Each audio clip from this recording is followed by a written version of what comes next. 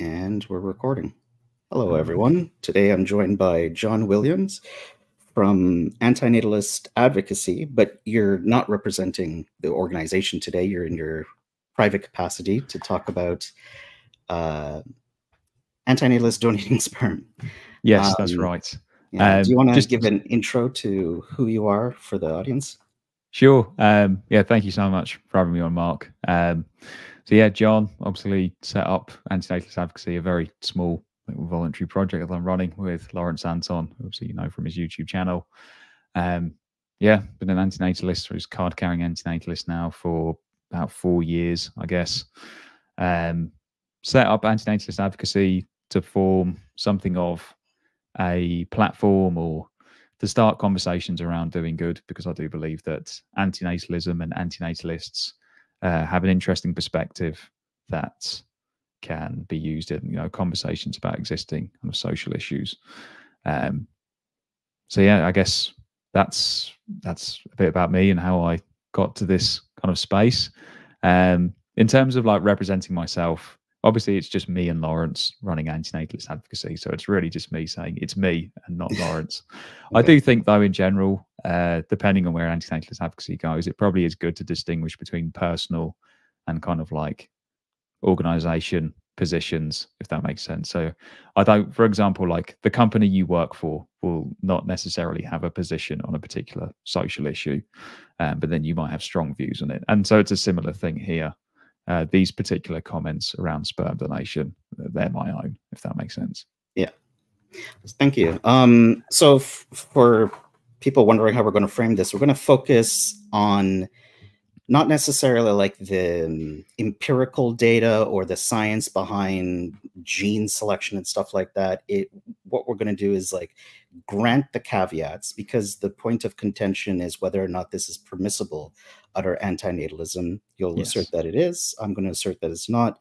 And so we'll grant the caveats and go from there. But the focus isn't to like talk about difference in normative theory, difference in like the ancillary conversation, but just like on this specific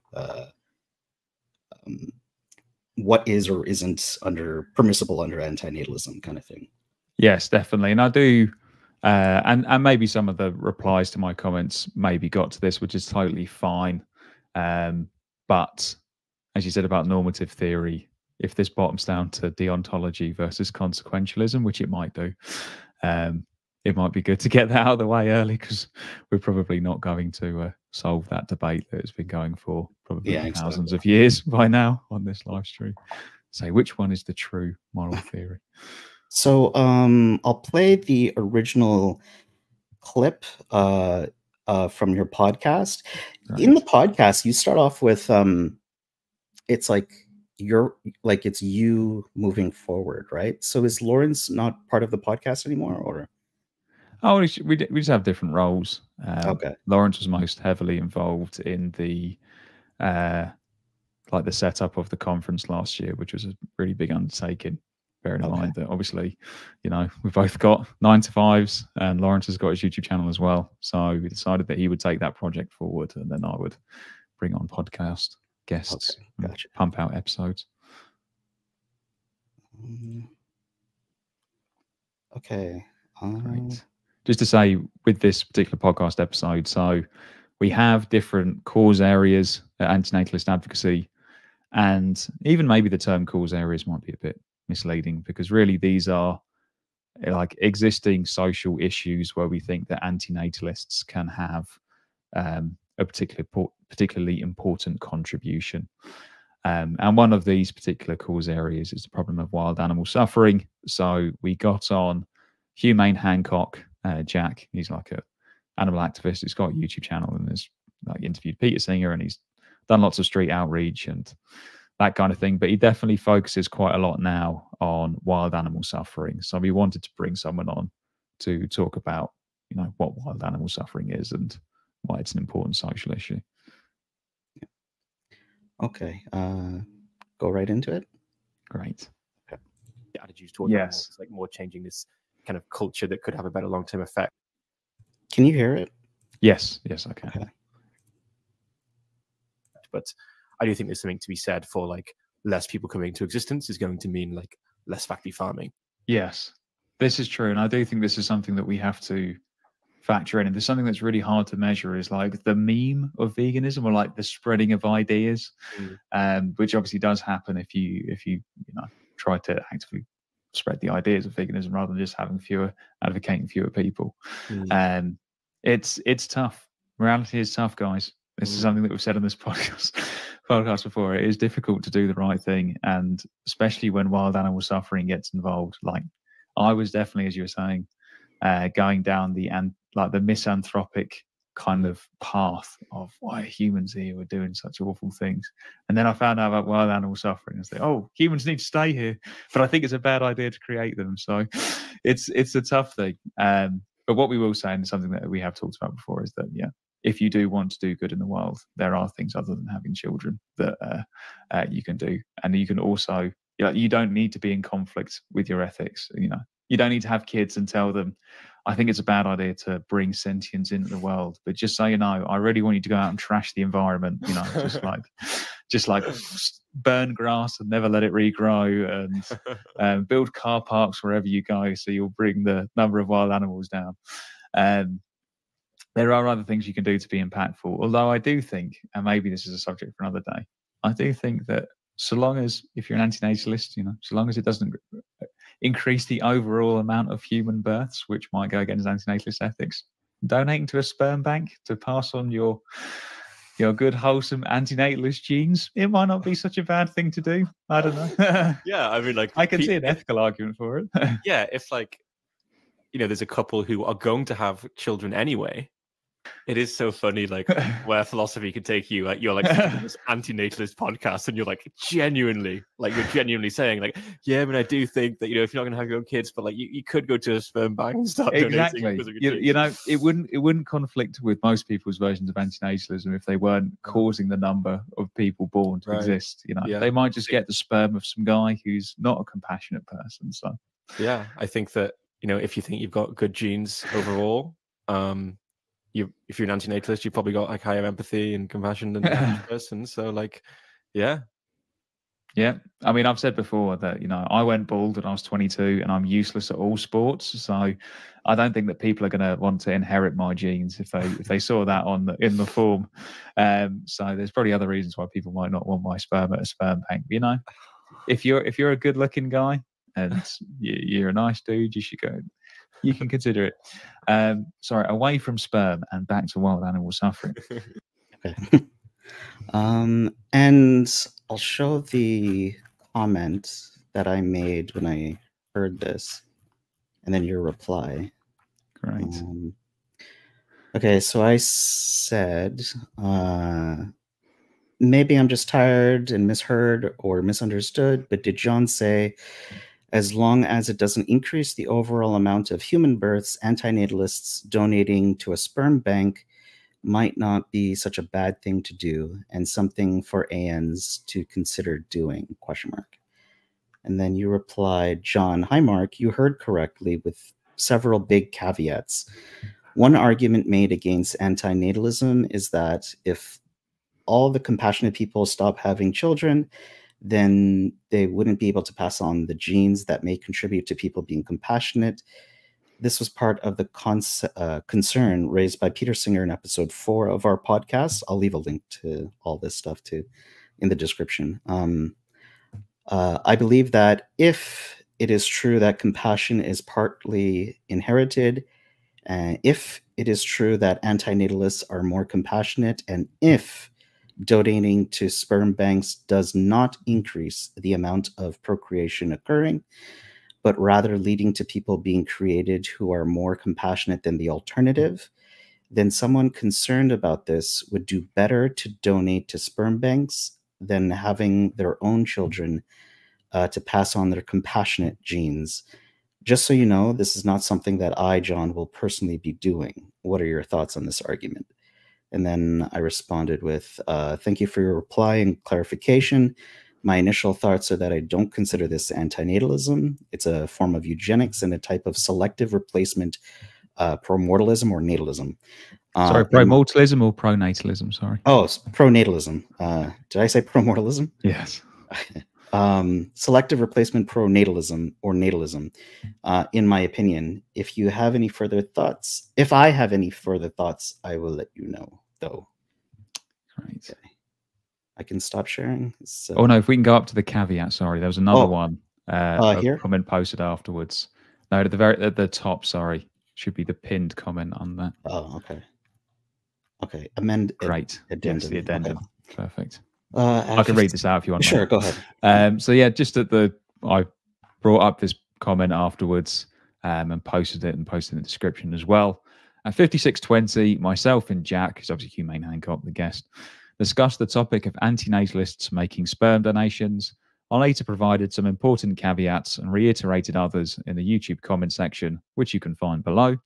I would like to reiterate that, as stated in the comment section, whilst I see the logic behind the actions discussed being permissible under consequentialism, with the important caveats I mentioned, I do not advocate sperm donation as a form of activism. This discussion was inappropriate for the forum of the Antinatalist Advocacy Podcast, as the opinions expressed were my own and do not reflect the position of antinatalist advocacy or the views of my fellow co-founder, Lawrence. I would therefore like to apologise for any confusion caused. So yeah, would you like me to comment on, well, my comments? There was also something in the description, or was that just a copy paste of? I think it's a straight copy and paste of the addendum. Okay. Great. So yeah, I think just in reflection after 2 months, I think the content of what I said still stands. Would I have said it in that way? Probably not. Yeah, I was going to ask, like, did you want to like rewords or like roll back any of the, like, if you were to rephrase it, kind of thing? I think maybe the forum wouldn't be appropriate because, again, it's like an Antinatalist Advocacy Podcast. Jack is someone who I've known before, and we actually mentioned this in the video. We actually know someone who donates sperm supposedly for value spreading. So maybe this is a topic. It's a topic that we talked about before. And again, you can tell from like the way that we're laughing and joking about it that maybe we weren't treating this topic with the seriousness that it deserved. Around there is something funny about the thought of a bunch of antinatalists going to a sperm bank and jacking it to save the future. That is just a funny thought. Yeah. And yeah, I think the way that the conversation, or the way that the sperm donations, the way that I've discussed it in the past, was specifically as a response to people. And there are people who take this seriously. And, when people talk about, what makes someone stand out and do good, is it because of, is it memes or genes, if that makes sense? And people are a complicated mix of both. And understandably, for historical reasons, people are very worried about talking about genes. But there are people who I do respect, who at least entertain the consideration that people's behavior, in terms of their moral behavior, may have a genetic component. And then people have used. Well, Peter Singer said it. Magnus Finding has mentioned it in the book as well. Again, I think not even in a hard way of like, they're not saying that it's mostly inherited or even definitely inherited, but there are people who take it seriously. And I think it's a big unknown. And then, as it says in the follow-up, that I've always brought this up before as a counter argument to someone who says antinatalism is a bad idea, because if there are those genetic components that relate to compassion, then antinatalists might cause them to go extinct or whatever. And my point is like, well, if it doesn't actually lead to any further procreation and you really are concerned about this, I think it'd be a lot more ethical to donate sperm so that there is no additional procreation, rather than having kids having kids yourself and increasing the number of beings being brought into existence. In terms of the follow-up, I guess the apology was more, if anything, it was more of an apology to Lawrence, like the addendum, because like you didn't want like splash damage on like Lawrence. And yeah, I think this is when the response, that it was getting quite a lot of backlash. And was it? I felt like it was like 3 people. I don't want to, I don't want to pick out individuals, especially as they're not here to reply. But fair enough. Yeah. I saw people saying that, I had comments saying that I should go out and apologize and tell people I've changed my mind. I thought, well, I haven't done. I haven't really seen that many arguments, which we'll get to later.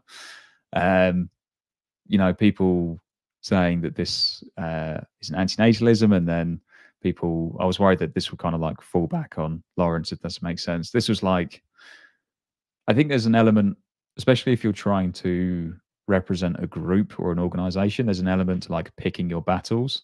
Right. And I do think that sperm donation is not something that it's worth dying on your sword over, especially in my case, if you don't think that it's not a good form of activism to pursue. Even if those caveats hold, I think there are other reasons for not doing it, and also some other reasons for doing it, but we can get to that later. But either way, it's not something that I'm out there advocating. Again, it's not something I'm going to do myself. So there's an element of like, is this the right battle to fight? But at the same time, I do think that it has raised some interesting questions for me in terms of how people respond to how people view antinatalism and how we respond to disagreement over that within the antinatalist community, which I'm sure we'll get to. Yeah. So should we go over our definitions of antinatalism? Well, I was thinking, Mark, what about your kind of response to those comments? Because it's my understanding that the motivation for donating sperm is unimportant in the sense of it would always be wrong, if that makes sense, if I'm understanding you correctly. So there are other reasons for donating sperm that have nothing to do with value spreading. You could be donating sperm to reduce suffering, which is something that one of the comments was going to pull up from Nomad of Omelas, who's like a comments on Lawrence's videos a lot. He brought up the reducing suffering argument for donating sperm. You could just donate sperm because you're getting paid to really entertain yourself for 5 minutes, and then something you enjoy doing. Like, it doesn't have to be for the value spreading points, which I understand has more baggage related to concerns about eugenics and ideal people and this kind of thing. But as far as I'm concerned, and most of the people who were responding were saying it wasn't to do with that. It's to do with the idea of donating sperm in general rather than your intentions for doing it. Oh yeah, that's more where I'm.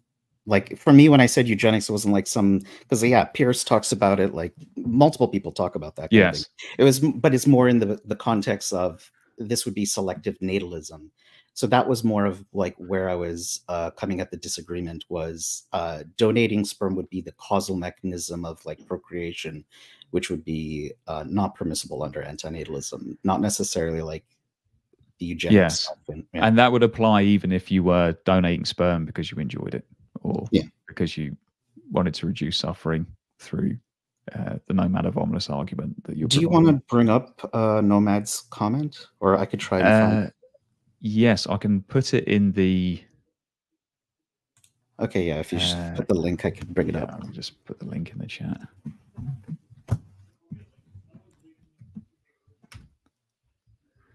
So it's under one of Lawrence's live streams. Okay, I should be able to bring it up. Yeah.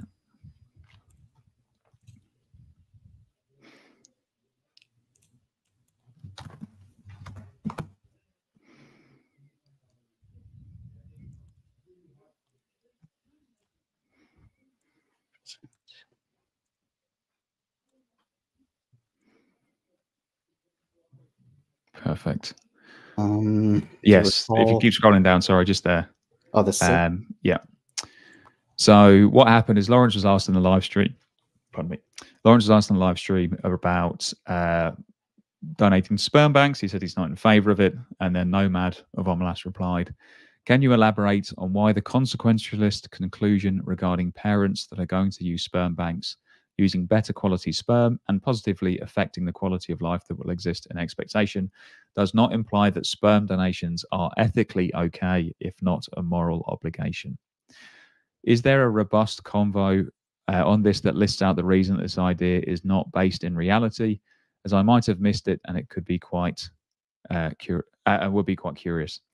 Allowing beings who will exist to have worse quality of life than other beings that could exist and have a better quality of life seems like a very non-antinatalist take.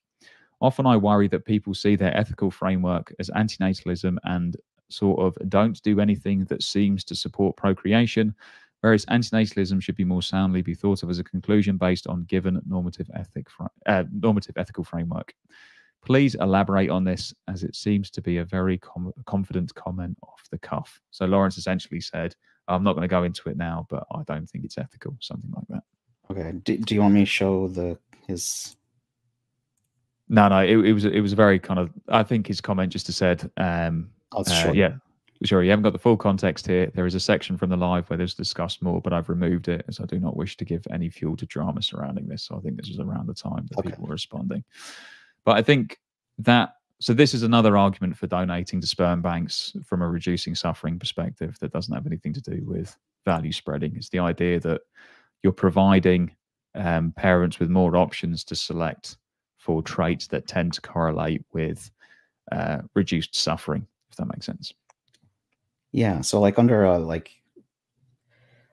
confused by allowing beings who will exist worse quality of life that would, oh my God, I can't read. Allowing beings who will exist to have worse quality of life than other being that could exist and have better quality of life seems like a non-antinatalist take. Yes. So the idea being that if you go and donate, you are in expectation increasing the likelihood that the parents will select with traits that correspond with less suffering, if that makes sense.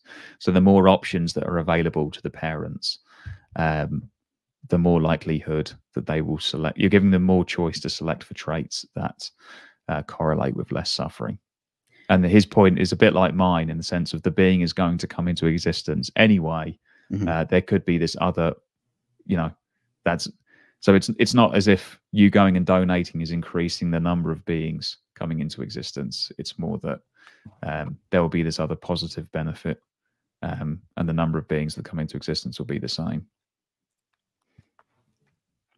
Okay. Because yeah, like I just to me, if you grant that it would reduce suffering, then you just justified procreation, in my view. How so? Because like hypothetically, if I said, like, if we take out the sperm clinic, and you just go like private, right? And someone's like, I'm determined to have kids, and whether or not you donate this sperm for the individual, I'm gonna go procreate anyway. Yes. But if you do donate, I'll give you some money that's cheaper than using the organizations, and you could use that money to, one, donate your antinatalist genes, and then two, use that money to donate to effective cause charities. Would that be permissible under antinatalism? So I want to take the antinatalist genes part out of it, because I worry that carries with it extra baggage when the real contention is that around donating sperm in general. Okay. Yeah. I do agree that the money being donated to charities is a good point. So I don't know if people do actually get paid for sperm donation, but hypothetically, I meant privately. Like if someone didn't want to go through a clinic, and yes, like a friend of yours. Yeah. Yes. And in fact, I do think this is what happens with Jack's friend, Humane Hancock's friend, who donates sperm. But anyway, I actually know people like that too. Yes. Yeah. So they're getting paid to donate sperm privately, and in this hypothetical, are any more beings coming into existence? Well, the person's going to, okay, so from the story that I've heard, actually, I think I heard this on the news as well.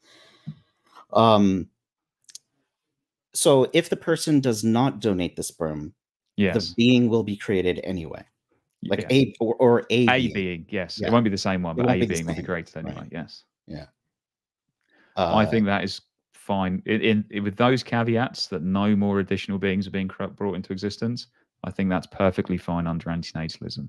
And the reason is because through our actions, we change the beings we change the identity of beings who are being brought into existence all the time through our actions. So this would just be another case of doing that. Yeah. Did you want to talk more about the identity? Yes. Stuff. Okay. Good. So this is something that kind of blew my mind when I found out about it, because I used to think in this kind of hypothetical, if you change the the identity of the being that's coming into existence. It felt a bit like the classic train track problem, or not even a problem, but where two people are tied to a train track, one on each side, and the train is hurtling towards one. And then by you changing the identity of the being that's being brought into existence, it's a bit like you're pulling the lever and the train goes and hits them. So I thought that, the actions that you're doing to change the identity of beings, that they're really wrong. The only problem with, and I'm not saying that it isn't wrong, but the problem is that we change the identity of beings that come into existence all the time. And this is something that's laid out in an article by Will MacAskill called The Moral Case Against Ever Leaving the House. And he doesn't say this because he believes in this moral case against ever leaving the house, as in that's his conclusion. But he says his argument is that from a deontological perspective, you've got a strong argument for never leaving the house because you are changing the identity of these beings and violating their rights. And the way it works is this: by interacting with people, and we can, I've linked the article in the chat, mate. Can we link that below this video? Yeah, all the links you've shared, I'm going to put in the description for people to follow up. Perfect. So his argument is that by going out and interacting with the world, say you get in the shopping queue at the grocery store, you call up someone, you get put on a waiting list because you're the third in the queue on a phone call. By interacting with the world, you are affecting the schedules of people. It's unavoidable. Like, if you just have, the bus leaves 1 second later because you were getting on the bus, and therefore you've affected everyone's schedule on that bus by 1 second. And that just happens by when we interact with the world, which primarily when we leave the house, but would also include things like being on the phone to people. And the reason that's important for changing people's identities is because you affect people's schedules, they go and affect people's schedules, and then there's this cascading effect whereby you affect someone's schedule to the point of a conception event. So by changing their schedules and they slightly change someone else's schedules and so on and so forth, you'll end up that a different sperm will hit the egg than otherwise would have happened. So you've changed the identity of the person that comes into existence. And that different child that you brought into existence will now impact, to pick the wording from the article, that different child will now impact all sorts of things as they go about their life, including future contraception events. And then those new people will impact further future contraception events and so on. So thanks to these ripple effects, after 100 or maybe 200 years, basically everybody alive will be a different person because you went to the movies. So using this example of you going out to the cinema, affecting people's schedules, and then it cascades. And it's a really strange thing to get your head around, the thought that because you went to the grocery store, everyone will be a different identity than they otherwise would have been in a few hundred years. But it does really appear to be the case. So unless we're going to hold that we must avoid actions that change the identities of people, such as leaving your house and, again, going to the cinema or whatever, it feels like the sperm donation example, both in, practically, the hypothetical that you gave, Mark, if we focus on that, it feels like the same thing is happening, where all you are doing, or the practical consequence of what you are doing, is that the identity of that person has been the identity of the person who was going to come into existence was changed.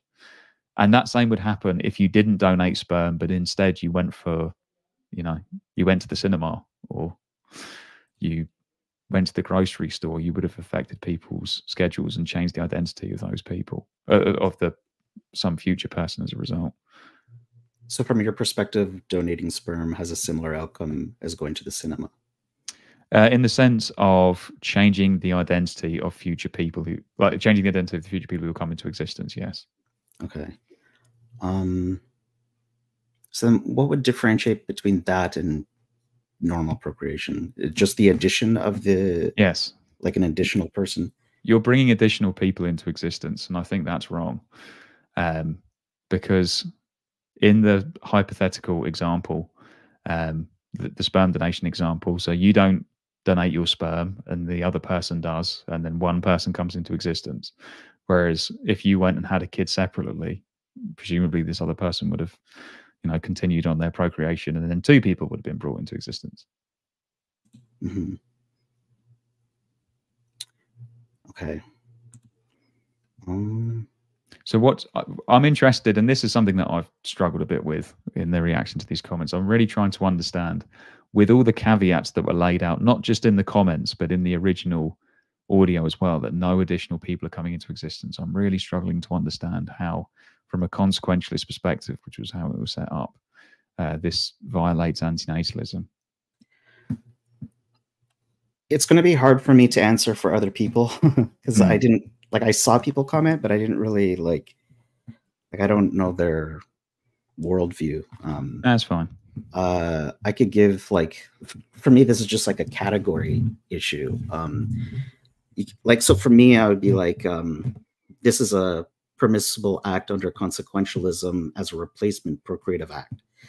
But if it's a replacement procreative act, then it's just a different category. That's all.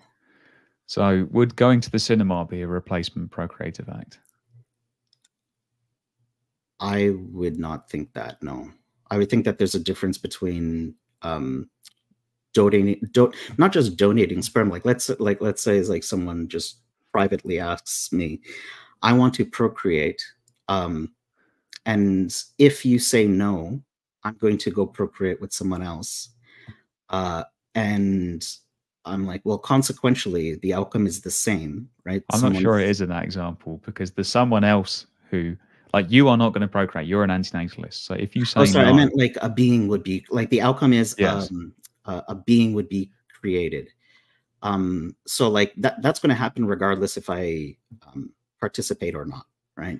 So just in this hypothetical example, one child is going to be made. Yeah. And this person's it's either your sperm or somebody else's. Right. Yeah. And I think, that is sperm donation essentially, isn't it? You're not making the choice to procreate. I mean, in this case, and I don't want to get too graphic, but you might be the one playing, hide the sausage, or however people want to term it. But again, I don't see any difference fundamentally. It's your sperm that's being used to create the person, but the consequence is that the identity is different of the being that came into existence. But you would change the identity of beings that come into existence all the time anyway. Right. But in terms of it's hard for me to wrap my head around going for my morning coffee, which I understand will change people's identities, to having sex with someone. I don't see that as symmetrical. I mean, we can get into signaling points. Signaling is in would it confuse people if they saw antinatalists donating sperm and bonking and inseminating people? I get that, but no one knows who antinatalists are. Like antinatalists being seen to engage in procreative acts, would that confuse? I get that, but from a purely consequentialist perspective, the difference. Yeah, you going for your morning coffee changes the identity of people that come into existence. And I don't think it seems like way too much of a burden to say to people, never leave the house, never interact with people, because you're going to be changing people's identities. I mean, that would surely, if we held that as our moral position, then that would, tie into lots of stereotypes about antinatalists being terminally online losers who don't live in the real world. And we don't want to be doing that. And I do. I do totally sympathise. It feels different in terms of going for your morning coffee and impregnating someone. But if in the hypothetical that you created, the outcome is the same in the sense of a being comes into existence, I don't see how they're different from an antinatalist perspective. Morally relevantly different, I should say. Sorry, morally relevantly different. If we were to use something, another ethical domain outside of procreation, let's say I don't know, someone's inevitably going to use slaves, or they're going to use like they're going to kill someone, stuff like that. Like if I use a replacement argument under those cases, would it also cash out, kind of thing? Yeah, so this was actually put to me. Someone said, if a vegan said, I'm going to go and work in a slaughterhouse so that I can slaughter the animals more humanely, they're going to be slaughtered anyway. I'll slaughter them more humanely, and the amount of animals being killed won't change, but the amount of suffering that they experience will go down. Would that be vegan? They said, like, would that be vegan? And I said, yeah, I think it'll be a stupid thing to do in this case, because, you know, you'll traumatize yourself working in a slaughterhouse, or there are other alternatives that you can do. You can go and get a high paying job and donate money, or, you know, it's not worth you putting yourself in that dangerous situation. But I wouldn't say that conflicts with vegan ethics. Now, there is a difference in the case of vegans, though, to be fair, because the people know who vegans are and they know what they stand for, at least in the West. So there might be some signaling issues where someone goes, hang on, that vegan's working at a slaughterhouse. What's going on there? We don't have that with antinatalism. Nobody knows who we are. We don't have behaviors that tie us all together, or viewpoints that tie us all together that easily identify us. So if an antinatalist walks into a sperm bank tomorrow, no one's going to be the wiser. So it's not like they're going to be worried about some signaling point of, oh, we're going to give off a confusing message to what antinatalism is about. No one's going to know. Whereas people might know. If you're a vegan and you work at a slaughterhouse, then people might be confused by that. If we were a larger and more prominent community, and we were joined by, you know, more easily identifiable, that might be the case, but I don't think it is currently. So I think like all acts that we would deem not okay could be justified as a replacement if done like it would be done in a way that would be less suffering.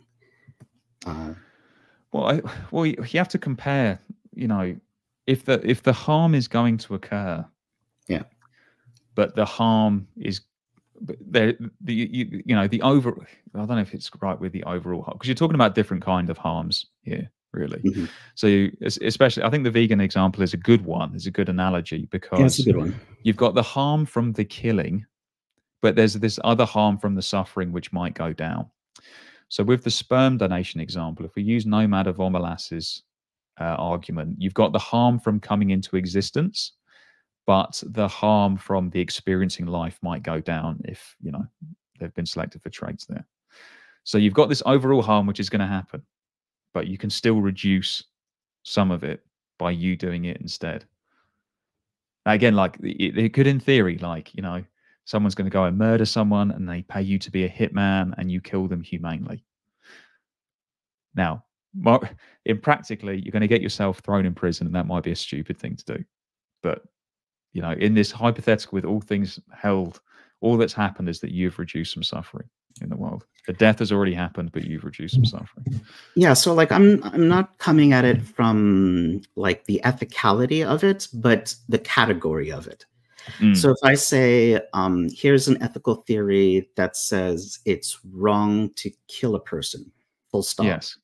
And then we say, under an outcome consequentialist view, as long as you're replacing to reduce the harm, it would be permissible to do this act.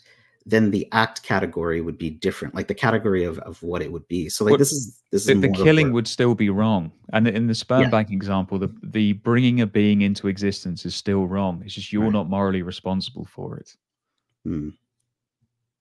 So yeah, it's wrong to slaughter animals for food. It's wrong to bring beings into existence. But you're not the one who's making that decision. Your involvement is reducing some harm in some way. Agreed, but that's like under the rubric of consequentialism, right? Yes. And then which is how my comments from day one, they've always been from consequentialist perspective.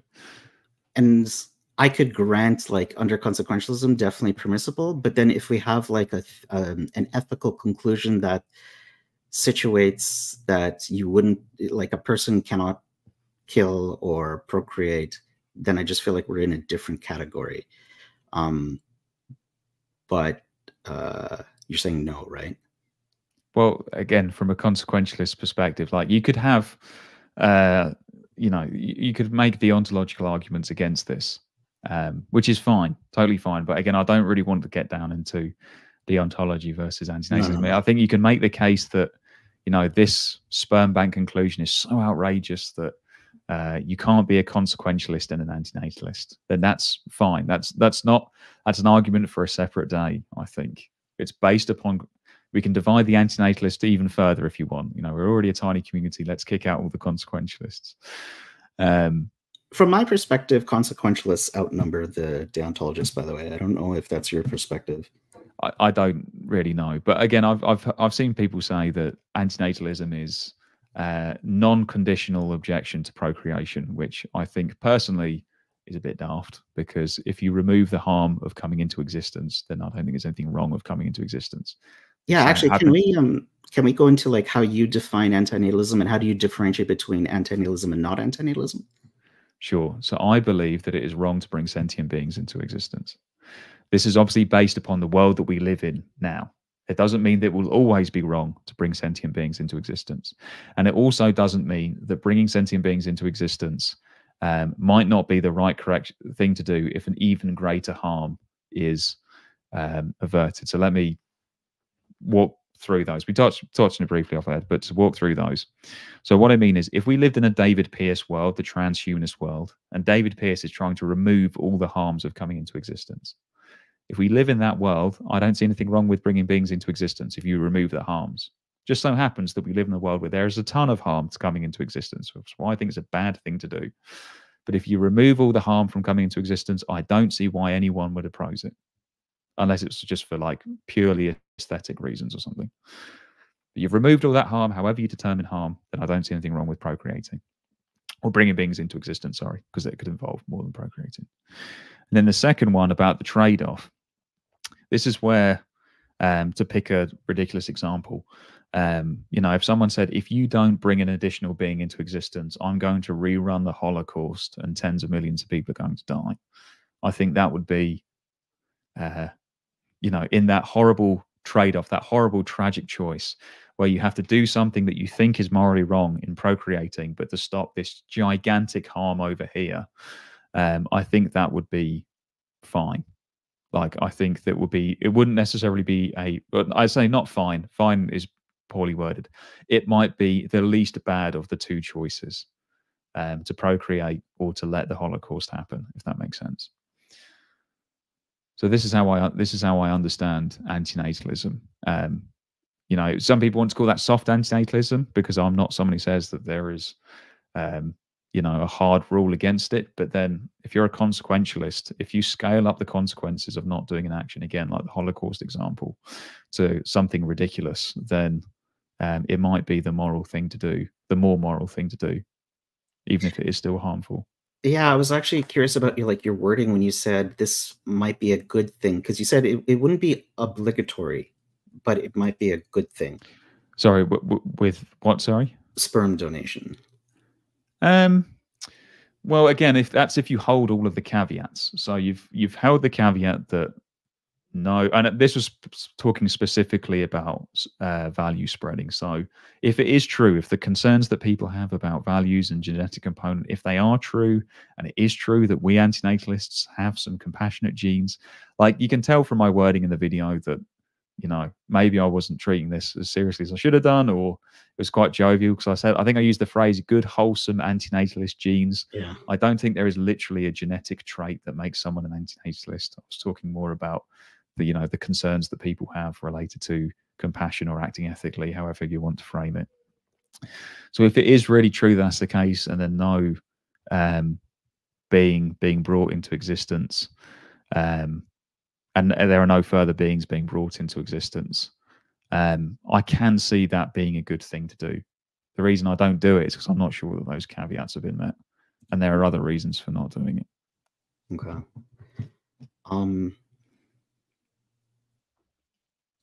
Like, it feels like it does feel like a big demand to place on someone to say you should go and donate your sperm.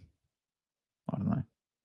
Something about putting a demand on someone to use their body in a certain way. It feels in that sort of way. There's something off about. Again, this is not a thought that I've maybe thought about through nearly enough. I'm sure people can come up with much better counter arguments, but saying that sperm donation is morally obligatory feels iffy to me.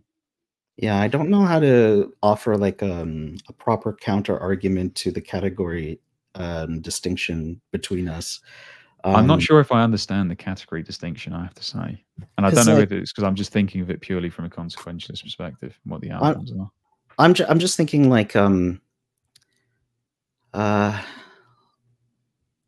here, like antinatalism to me is like a conclusion from an argument with other propositions that will be, say, descriptive of coming into existence, like it's a harm, a serious harm, or it's unconsensual, and there are certain things that will be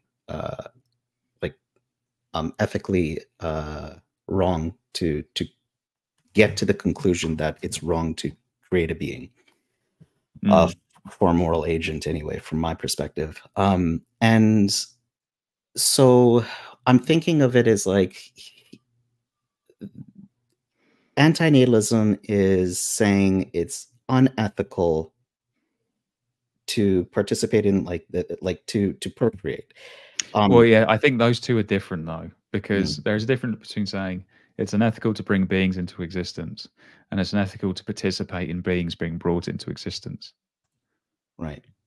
Because arguably, by going for your coffee, by changing the identity of the person that comes into existence, arguably you are participating in quite a substantial way. It might not be very visible. It might not be the same as literally handing over a cup of your sperm, but the outcome is the same. I'm going to look at my cup of coffee in a different way than tomorrow. So like I could see it being under the umbrella of consequentialism, but I can't see it being under the umbrella of antinatalism. Do you think there's a difference between antinatalism and consequentialism? Yeah, I think consequentialism and whatever theory that you have can lead to this conclusion. Yes, sorry, that's what I didn't mean that they're literally the same thing, but I just don't know if the two were like separate. I think all ethical theories can lead to antinatalism. Yes. So like it's just whether or not this is permissible under the antinatalism conclusion is where I don't see it, but I see it as being under the rubric of consequentialism. But if your definition of antinatalism is you're not allowed to participate in procreation, that is a very different definition to mine and to many others, I suppose. And I don't know if I would word it that way. It would be, it's wrong for a moral agent to create a moral patient into existence. But you're not doing that any more than you are by going and getting your coffee. Like you are changing the identity of it. If we lived in a world where you could easily avoid changing the identity of future beings, I think this might be a different argument. That for me feels more like pulling the lever so the train runs over the other person. So is the wrong maker the decision maker? Like is someone if we take procreation versus identity, like changing identity, is the symmetry breaker such that it depends upon the person, the agent making the decision? Because once the person makes the decision, then you're not, it's on them. It's the moral agent who's deciding to bring a being into existence. I think it's wrong to bring sentient beings into existence. So this person is making that decision. Yeah. But then I'm facilitating them creating the being. No, you're not though, because in this hypothetical, they would do it anyway. They choose someone else's sperm or you're not facilitating it happening. It's going to happen whether you're involved or not. Yeah. But if a wrong act is going to happen and I could choose to be part of it. But you are part, but the way that you're involved, unless there's something aesthetically, and some people, as part of their antinatalism, they say that it's not about the consequences. There is something wrong about your personal genetic material being passed over. So the sperm donation, you're passing over your genetic material. Fine. I don't think those arguments stack up, but fair enough. People want to do that. They say it's yes, I know you're changing. They concede that you're changing the identity of people when you go and get your morning cup of coffee, and that by you being involved in this, by donating sperm, you have a similar outcome in that changing the identity of that person. But there is something specifically wrong about you donating your gametes or something like that. Then fine. I think that's a sufficient difference between you getting your coffee, or not a sufficient, but it is a significant difference, at least aesthetically, between you buying your coffee and you donating sperm. I don't think it's a morally relevant difference, but I can understand why some people might have an aversion to the sperm donation point. I just don't think it's justified. Wait, sorry, I lost track. Was what would be like wrong with the gamete? Like, you could understand it, but it would be wrong. What's the? Yes, no, I've seen arguments that being involved, literally donating sperm, like people, again, this seems to be the reaction. So the comments that we've seen, a lot of people like, never donate sperm. I know that when Nomad of Omelas has made his arguments, I've seen his comments a few times talking about this. People said, no, never, wrong in all circumstances. It's like an aversion to it. And I do get that, at least aesthetically, it looks very different to go and donate your sperm compared to going and buying coffee. Pardon? But outcome-wise, it would be the same. Yes. Okay. And therefore, I don't think that there's a moral distinction between the two. Okay. I'll have to think about that some more. Yeah, I don't think I have anything. Maybe while we continue, I'll have more comments on that. So I'm just going over some of the points. You wanted to talk about definitional disagreements. Yes. And you wanted me to talk about like why I pulled out of the panel discussion? You can do if you would like to. The problem is that with the community posts gone, I don't want to be in a game of like, what did you say back then? And, getting a dispute like that. I don't think that's really fair. Just quickly, if you were curious, because I don't know if you know why. I just felt like it was extra labor for like an organization that I don't even know like aligns with my values. That's essentially it. It just felt like a lot of work, which I mean, I put in some, but not a lot. Yeah. Well, I don't even know how to quantify that, but I think Lenny and Conundrum did a pretty good job, I think. Yeah, that's fair enough. And there was something, if we can link that as well, by the way, episode 10, the criticisms panel with Lenny and Conundrum. Yeah. There were some questions I had around how we approach disagreement in the antinatalist community. Yeah, could we leave that a little bit later? Sure. I just want to make sure, because you wanted to ask me a question about veganism being worse or sperm donation being worse, something like that. Yeah, so this was a question, but this is related to the points of disagreement. So I would be interested from your perspective about. I think do you want to ask me? So like, and then sure. So the audience knows what. Sure.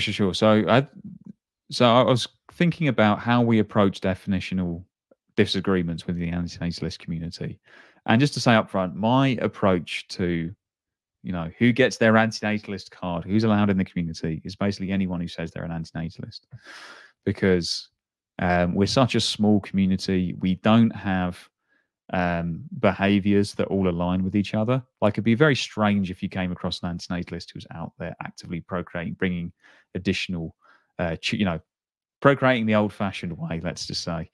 But apart from that, there are many people who don't have children or don't have any additional children who are not antinatalists, so that doesn't define us. And there are many people in the antinatalist community who choose to eat animals, and there are many who think that eating animals by bringing those beings into existence is a huge violation of antinatalist ethics. So we don't have behaviors that unite us in the way that, say, a Catholic might cross themselves, vegans will avoid certain foods or products, and you can identify them. So we don't have similar behaviors, and we don't appear to have similar beliefs, really, apart from something about something about bringing beings into existence, but then we can't agree which beings. It's really just something like not having any additional children would be like the lowest common denominator that brings us together. And the reason I say additional is obviously parents can become antinatalists later in life. So because we don't have things that unite us in terms of like shared, lots of shared beliefs or shared actions. The only thing that I think unites us is the labels, I identify as someone saying I identify as an antinatalist. And that's why I think that we need to have, as a community, we need to have a respectful and quite charitable approach to disagreement, because there doesn't seem to be much that we agree on as a community. And I don't see that changing anytime soon. Right. So to answer your question about like which would be worse, I think it's the animal agriculture stuff. Sorry, yes. Just to say the reason that links to our attitude towards disagreement. So the question that I laid out before was, what do you consider to be a bigger violation of antinatalist ethics? Choosing to donate sperm in a way that does not increase the number of beings being brought into existence, which is obviously the scenario that I gave in the podcast episode. Or 2, choosing to pay for hundreds, if not thousands, of additional beings to be brought into existence through animal agriculture, i.e. by being a non-vegan with the option to go vegan. And you're saying that the choosing the second one, the animal agriculture one, is a bigger violation of antinatalist ethics from your perspective? I don't know if I would word it like bigger violation of I would say that like it's a bigger harm. Like yes, yeah. Because the like antinatalist ethics, like I just see antinatalist as like this is a conclusion, but like anyway, but yeah, like if it's like what's the biggest, yeah, like I think that's like the biggest harm. Yeah, I guess I mean yes, a bigger harm in how you understand antinatalism. What action would align worse with the conclusion, if that makes sense, rather than thinking of it in terms of antinatalist ethics? Not contribute, like not paying someone to create a being. So sorry, just to be clear, that's the animal agriculture point where you so like when I go to purchase a product, I'm paying someone or paying a company to create a being to slaughtering, like all that stuff. Yeah, I totally agree. Right. I don't think that we should, however, say that if you're not a vegan or you're choosing not to be a vegan, that you can't be an antinatalist. I think that we should make a welcoming space in our community for non-vegans, because that appears to be most antinatalists, as far as I can tell, are not vegan. I think most and like there's been a couple of I think 2 or 3 surveys that I know of that have done this already, and the majority, from what I've remembered, was the majority are not vegan. Yes. And I did a stupid poll in one of the Facebook groups. I think about 150 odd responses, and it was something like 27% vegan, and then another like 10% vegetarian, and then like 63% ate meat. And you would expect in a poll like that more vegans would answer it. More vegans would come forward and say, that's for me. So if anything, that's probably not representative. The proportion of vegans was probably a lot smaller. And it's interesting because like if anybody like thinks about like the YouTube antinatalist sphere, it's way different than say like other antinatalist spaces, because I think like the people making content tend to be there's a lot of vegans, antinatalists, but that doesn't mean that this space like broadly is mostly vegan. So I don't think, though, even though I consider paying for animal agriculture to be a huge harm and something that very much violates antinatalist ethics in a way that I don't think the sperm donation example does. I don't think that we should hound people out of the community, or I'm trying to think, make demands to say, oh, I'm so sorry, I've changed my mind, or I will renounce the antinatalist label, or whatever other response that I got to my comments. Because again, I don't think that we should. We're already such a small community that the dividing over this kind of stuff just seems a bit pointless to me. Yeah, I unfortunately, like I didn't. It's been like a month or two. Yes. And I didn't pay too much attention to the other commentary because, like in my head, I saw it as this is something that I don't categorize it. It is what it is. I'm moving on. And for me, like I actually don't care if I'm an antinatalist or not by label. I have my set of ethical principles, and if it doesn't align, then fine. Like I don't win or lose anything with the label. You know what I mean? So if it is permissible, I'll be like, okay, well, that doesn't align with my values, and that's fine. Like I don't. But I get, like, as an anti-nihilist community, you want to say like, well, what unifies us, and how do you handle that disagreement? Yeah, I guess the thing I was getting at is like, how do you? So you say you weren't really paying attention to the response. Yeah, because my like comments. I know you don't want to use names, but like one person wrote a lot of paragraphs, and I'm like, I'm not like I just don't think it was like, I'm not going to tell you how to run your organization. Like it's your thing. It's I'm not going to tell you how to be an antinatalist. Like we're two people on the internet that cross paths. You do you, I do me. like yes. I'm yeah. I just see, like, I know it's technically, like, people say the word community, but it's a bunch of like people on the internet just voicing their opinion. And I mean, I don't. As you said, like, there's so many people that have different ideas of what antinatalism is. Yes. So I'm not going to go out there and be like, you're like 60% or whatever are all wrong. And I don't know. Like, I guess I'm just not that emotionally invested in keeping the purity of the label. I think probably when I first started, maybe. But these many years into it, I don't care.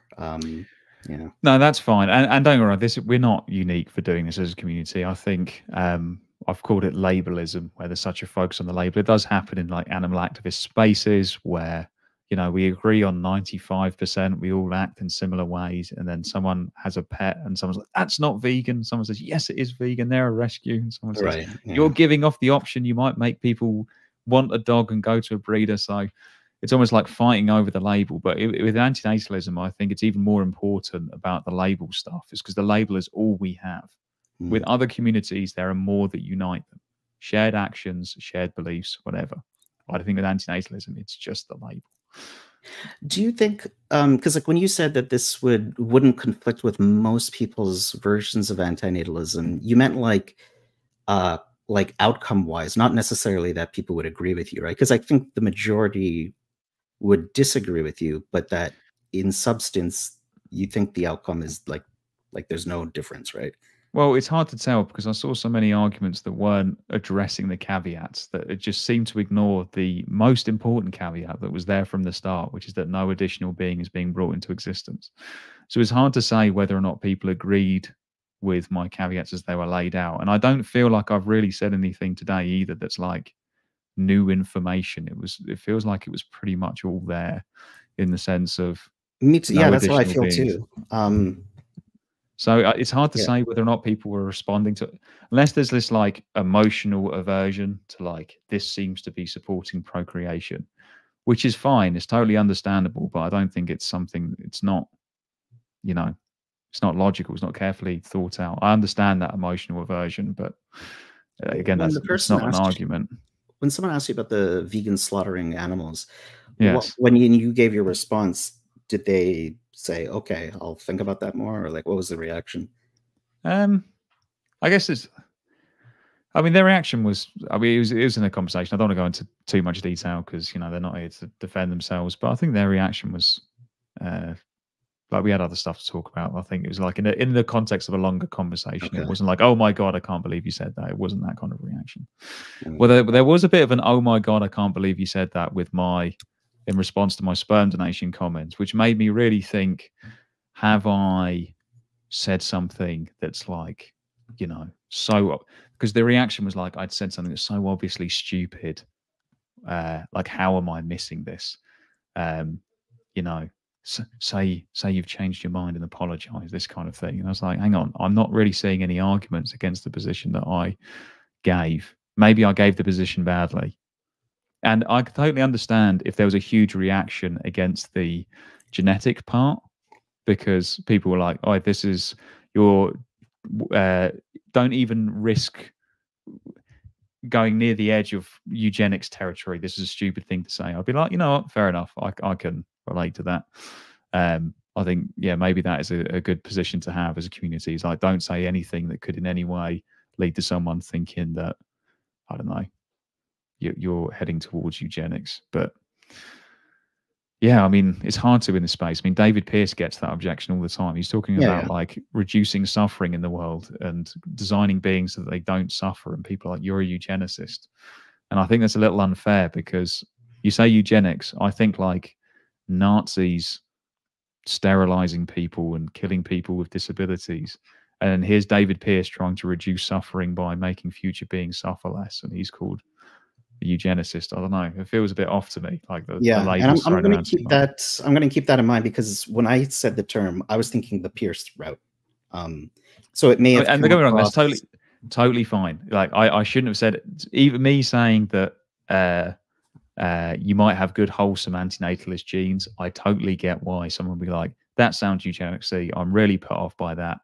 That's bad. Don't say it. That's fine. But that didn't seem to be the majority response. The majority response seemed to be like, this is so clearly in conflict with antinatalism. How could you say something so stupid? And yet, when I've explored it with people, and with you today, Mark, I'm like, what am I missing? Where's the I'm willing flaw to in my argument? I'm willing to grant that this could be again, with all the big caveats, if hypothetically that was met. Like, this is more in a hypothetical realm. What is the impermissibility outcome wise? And I don't see anything right now. And so like I would just be like, yeah, I could see an argument made for it.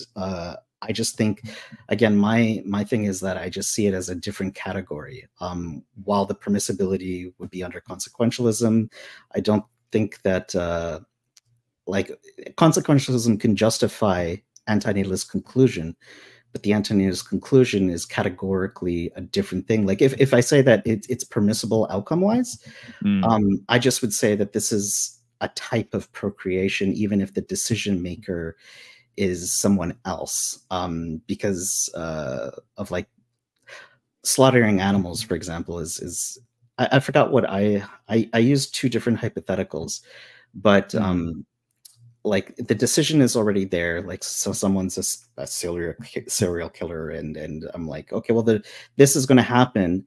But this would be, again, hypothetically, this is not like practical thing. If the killer was replaced with a compassionate killer, then this is a replacement that reduces harm. Then I just feel like we're doing something else ethically. Then if you have an ethical stance that murder is wrong and this murder is going to happen, and you also think that suffering is bad, and if you don't join in, you know, this person's going to murder them by feeding them to piranhas, or you can shoot them in the back of the head painlessly. Like the murder is still wrong. It's just like, you're not morally responsible for the murder. Again, we're talking purely in a hypothetical, because in reality, you'd get arrested and they'll be throwing your life away and all this kind of stuff. But in this hypothetical, how does that violate with the principle that murder is wrong? How does you changing the, you know, donating sperm when the person's already made the decision to procreate, how does that violate the principle that procreation is wrong? This is what I'm really struggling. This is, again, like, what am I missing? Because from the response and the mockery, you'd be like, oh, he's clearly missed this is such a stupid thing to say. How could he say something like that? And I'm just there thinking, tell me. Yeah, I kind of wish we maybe had a person who would be more strident to push back. Because I can't give you that answer. And I don't know where they're coming from. I am interested in the category points that you're raising. I think we've maybe done the consequentialist point to death, which I think has been really helpful. I'm interested in your particular objections to it. So for me, it's just like, because you said that last bit, the murder is going to happen. Yes. You replace the murderer. How is that in conflict with the murdering? And I'm like, well, not in conflict with the murder. It's in conflict with the principle that murdering is wrong.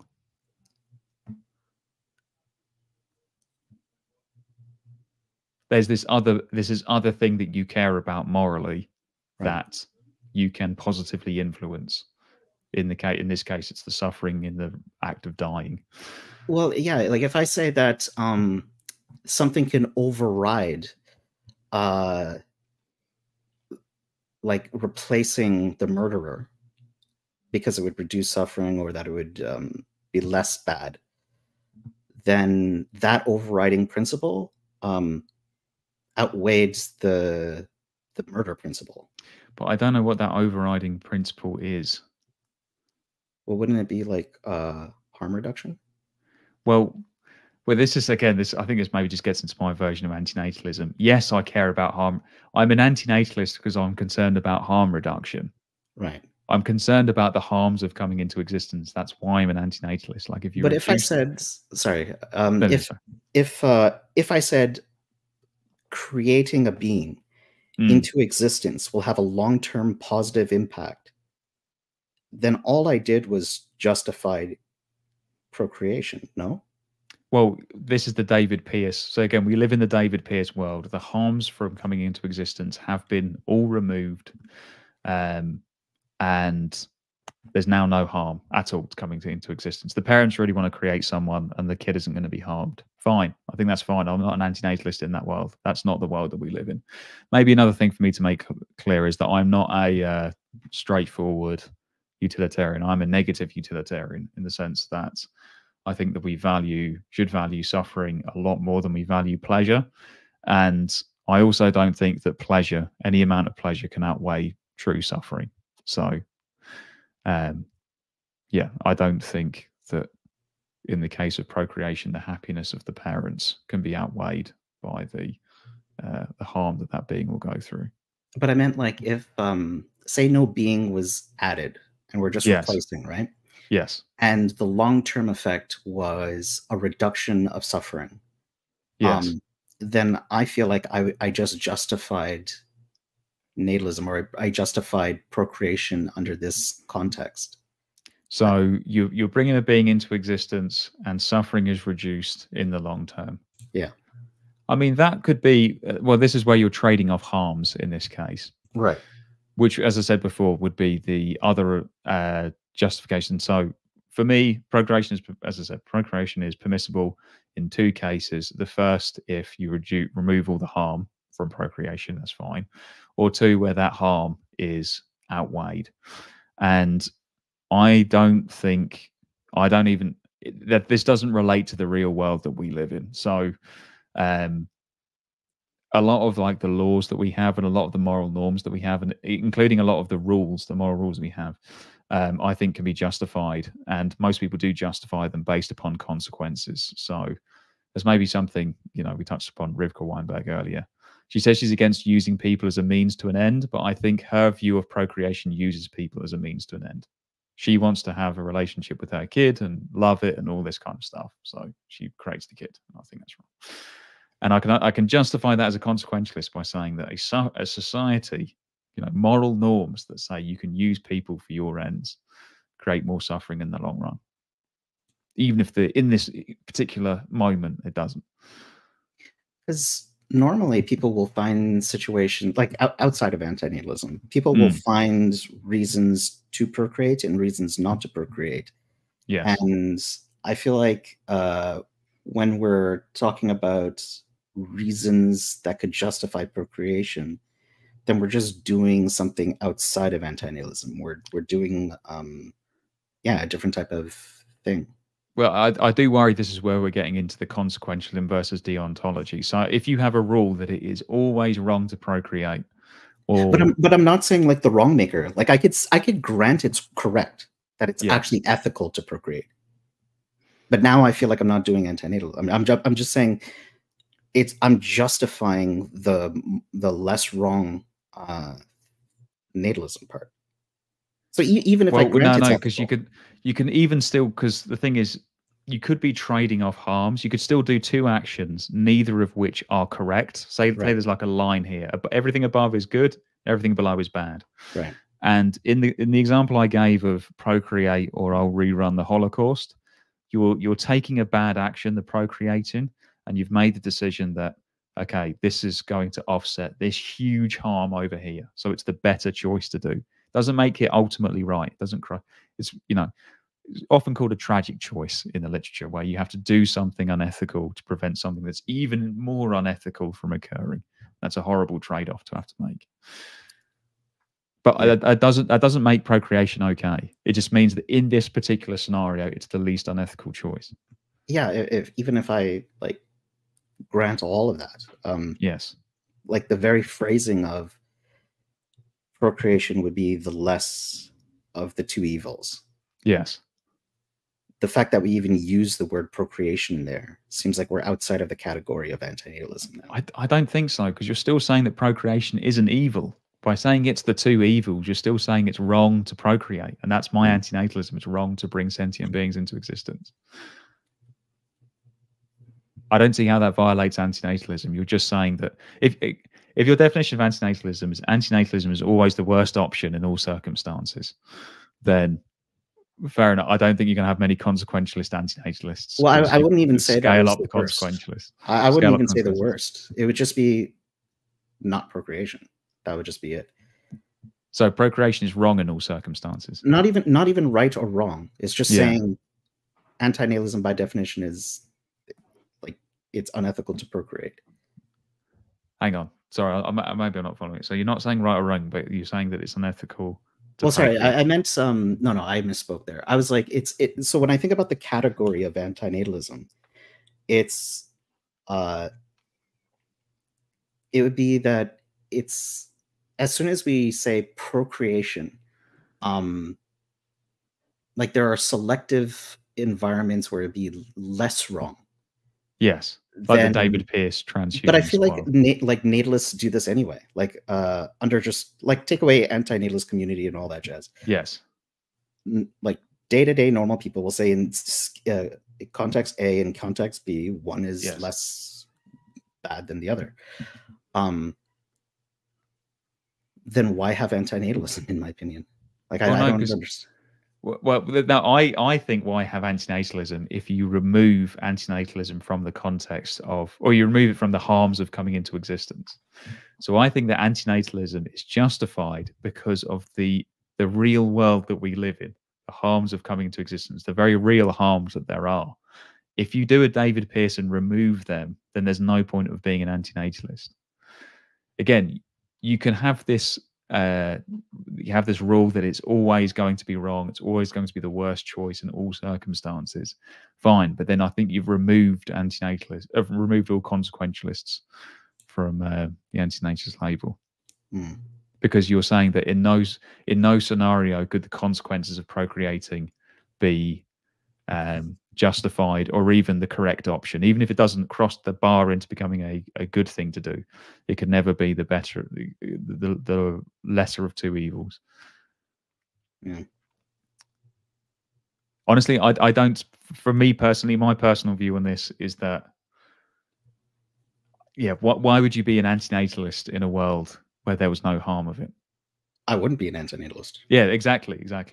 But so, see, like I'm not going to push you on like this is my last like I think like on one of the live streams like well it wouldn't be I'm like if the argument is that it would be ethical, then like I'm not like steadfast on the label. But the thing is, I just wouldn't use the label.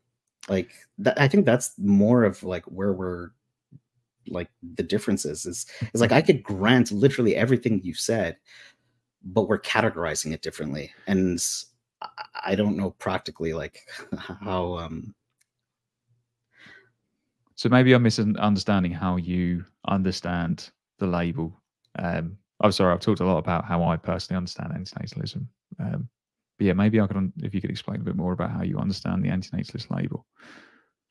I see, like when people do, like if I think about it like a category of people saying there are conditions where it would be less harmful or more ethical of procreation, I feel like we're outside of the domain of antinatalism. That's all. Because now we're just talking about selective reproduction or selective procreation. I mean, I can see that point, but I don't think I don't think that relates to the sperm donation example, because someone else made the decision, right? Yeah, you're not causing procreation to happen.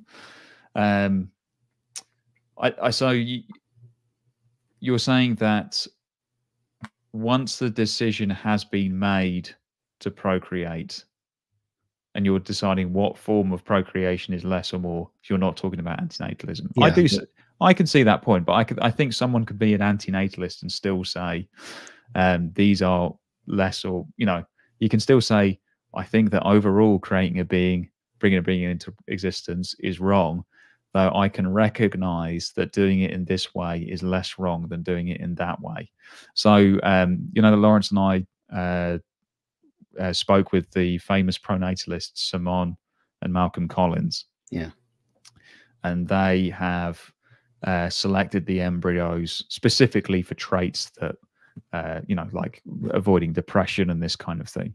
And I think that's wrong, because they're bringing a whole bunch of people into existence, but they're explicitly looking to bring beings into existence who suffer less. And I'd say that's probably less I think that's less unethical than just procreating and not going through that process. Yeah. I don't think that means I'm not an antinatalist, but I would say that, okay, antinatalism to one side, which of these two is less morally problematic? And I'd say that what they're doing is less problematic than, say, what my parents did when they created me.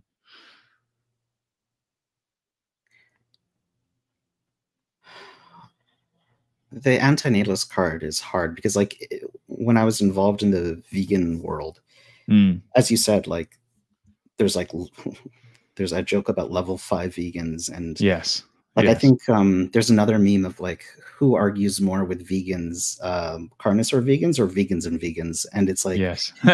that's what I witnessed, is that a lot of the infighting was like with other vegans not being vegan enough. Yes. So and for me, that is common in every ideological group. Yeah. You've got it in different religious denominations. Every political movement, they argue more amongst themselves than they do externally. So this is not, it's not our fault. The reason I think it's especially bad with antinatalism is that the label is all we've got. So, the vegans can say, oh, you're not real vegan by my definition, etc. But at the end of the day, they can, they'll eat at the same restaurant. They've got certain behaviors that people could identify them by and say, oh, you're a vegan and you're a vegan.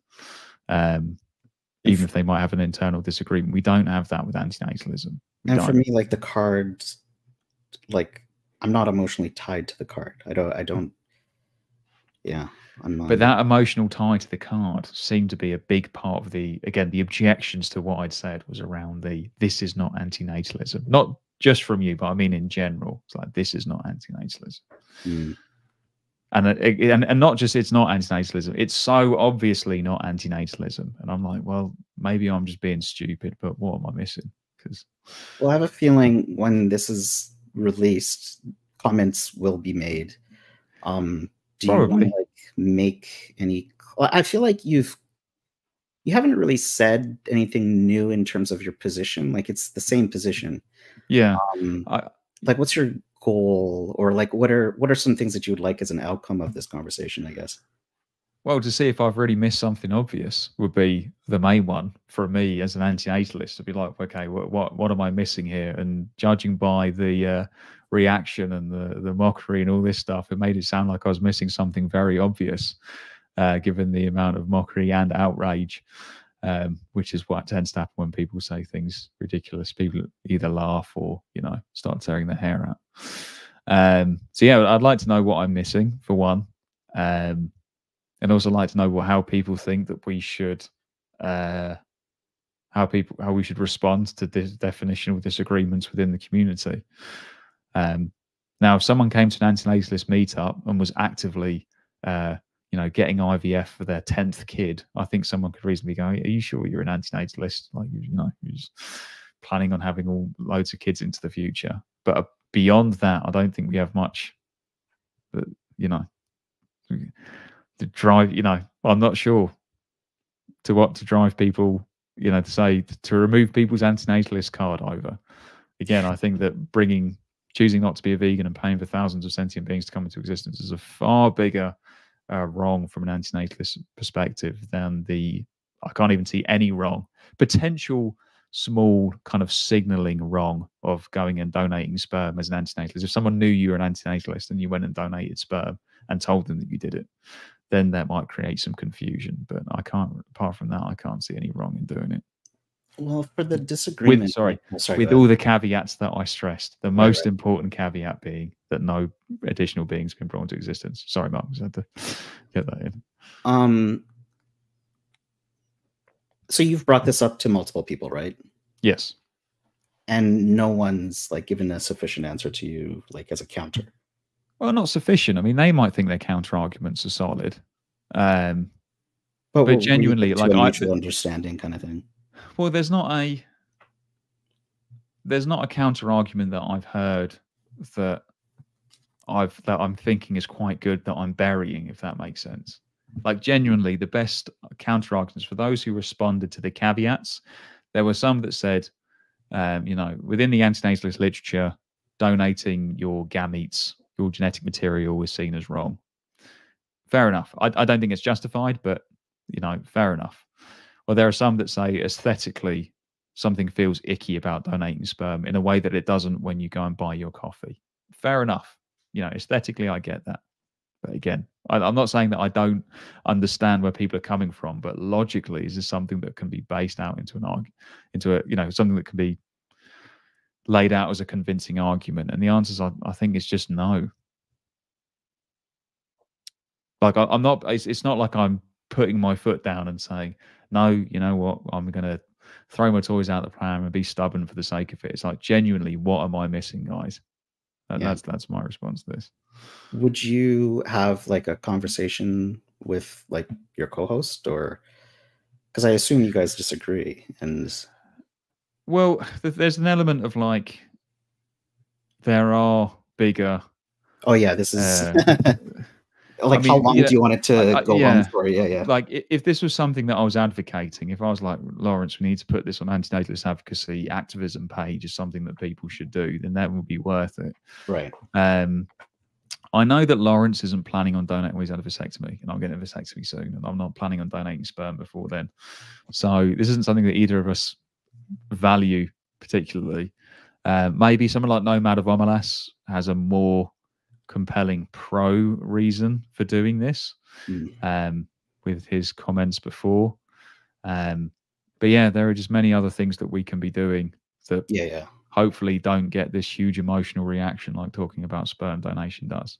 And again, totally get the emotional reaction if people are like, what you said sounds like eugenics, and you should never, ever, ever veer near comments that sound like eugenics. I'll be like, you know, fair enough. I can totally get that from like an aesthetic point of view. Don't be seen to be supporting eugenics. But it wasn't that. It was like, this is not part of antinatalism. But yeah,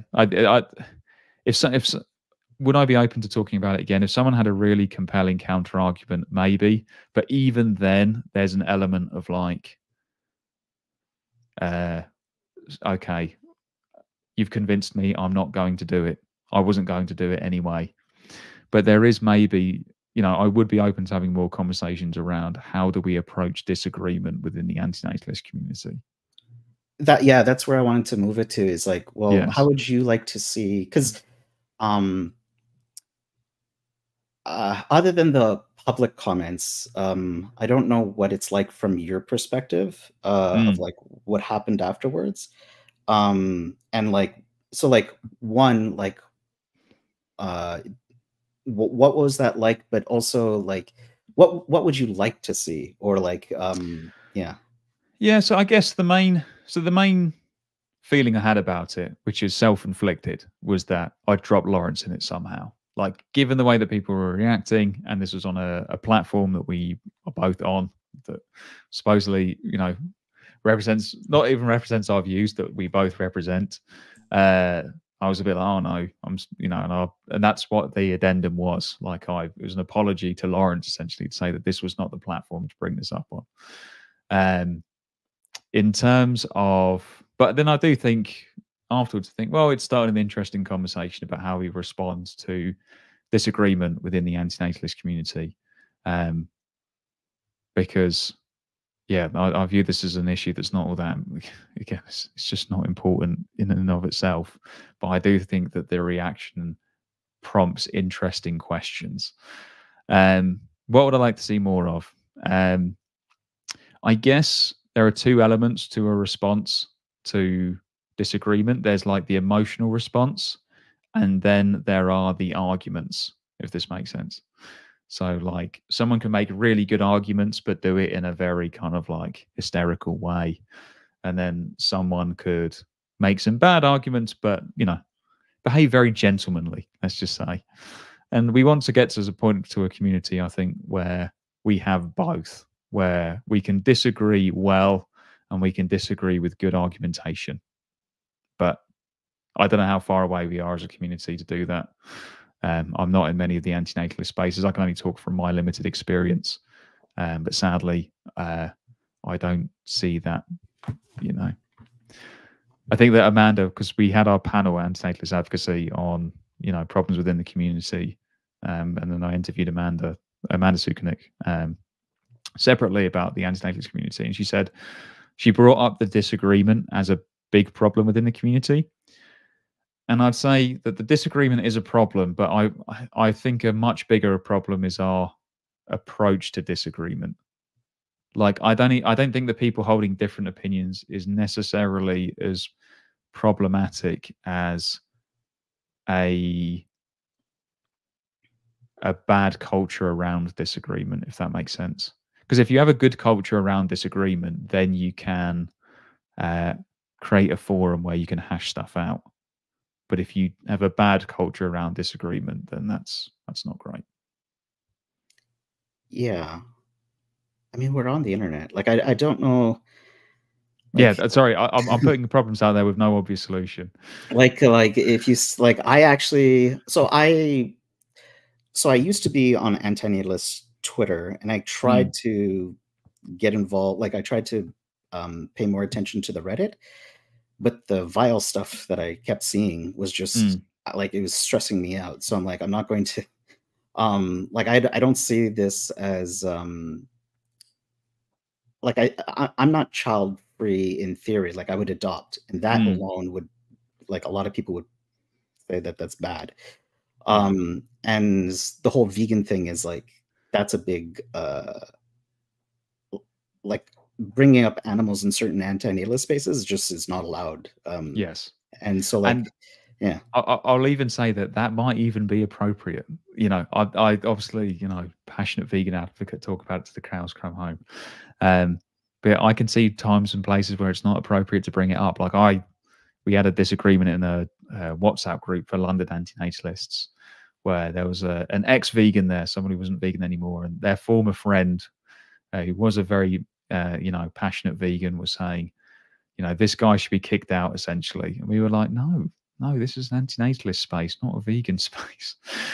So yeah, that's what, you know, I do try and walk the walk as it comes to disagreement. I think, and don't get me wrong, when I said that we don't have a positive atmosphere around disagreement, as I said about like other social groups or any kind of group that's brought together by an ideology, lots of them don't have a positive attitude around disagreement. vegan activist spaces often don't have a positive attitude around disagreement. That's what we were talking about before, Mark, with the vegans arguing against other vegans. The difference is there's a lot of other stuff that vegans have going for them and vegan spaces have going for them that we don't in the antinatalist community. So which is why I think it's even more important that we get this right. Sorry. So if I was to like hone in on the specifics of like how you would like, or like how disagreements, particularly in this context of what happened here, so it was like saying that you like revoking your antinatalist card yes, was one of them. Was there anything else? Well, I think that I can take issue with certain stuff. I think there was some good funny stuff as well. So me and Jack were laughing about the thought of antinatalists, jacking it to save the future, and then people made jokes around that. I think that's quite, it is a funny thought, like a bunch of antinatalists being like, I need to pass on my compassionate genes. Yeah. So that was all good-natured. I think mostly the label stuff, because the label is all we've got. And I said this on the episode 10, the criticisms panel with Lenny and Conundrum. And that is that if you make the label unusable, then what do we have as a community? The label is the only thing that holds us together as a loosely held together community. If you say, the argument that you don't represent my version of antinatalism, therefore you can't use the antinatalist label. Who could use it in that case? Like, how on earth could the label be used? Because your version of antinatalism is different than my version of antinatalism, and so on and so forth. So that sorry, can you still hear me? Yeah. I knew it was going to happen. I balanced my microphone on these books rather than getting this down because I'm a cheap bastard. But the point is, like, anything that tries to use the antinatalist label, unless they boiled down to the lowest possible common denominator, which would be something around not having additional children, unless they boiled down to that, and again, people would still find stuff to nitpick over about, God knows what, then you run the risk, if you use the antinatalist label, of offending someone, and then they're going to turn around and say, that's not my version of antinatalism. And if we say that's the standard, that's how we approach disagreement, is that if you have a different version of antinatalism than me, then you're not allowed to use the label. Then I think we're done for as a community, quite frankly, because the label is all we've got. It's the only thing that holds us together. And if we can't figure out how to accommodate different understandings of it, then the label's useless as far as I can tell. Yeah, I think I'm like, for me personally, I'm like the reverse of that, where it's like I'm it's not that I'm more than willing to abandon the label. I actually think that I won't use the label anymore. Just because of all these disagreements. I'm like, well, if the majority of antinatalists have this conception, then I don't have to be an antinatalist, while holding my own beliefs of, like, not creating someone. And yes, I don't know. And as a vegan in particular, where people care about the actions more than the label. Yeah, exactly. The vegan thing is a perfect example, because a lot of people ask me, like, are you vegan? And they push me, and I'm like, knowing for so many years how many, like, people that won't give you the card, I'm like, I don't even have to say it. Sometimes I was like, I'm an anti-speciesist, or and like, there was different ways of, I'm sentios, what is it? There were different terminologies, reductionarianism, and there was so many different new terms coming out, where because this was a problem, I think back a couple of years ago, or a few years ago, like I'm talking about like 5-6 years ago, where people were making new, which in essence were the exact same thing as vegan they ethics. were veganism by another name. Yeah, and that's kind of what I feel like may happen. Well, I don't know what's going to happen in AN spheres, but I'm just I don't need to use the label, so I'm absolutely abandon it.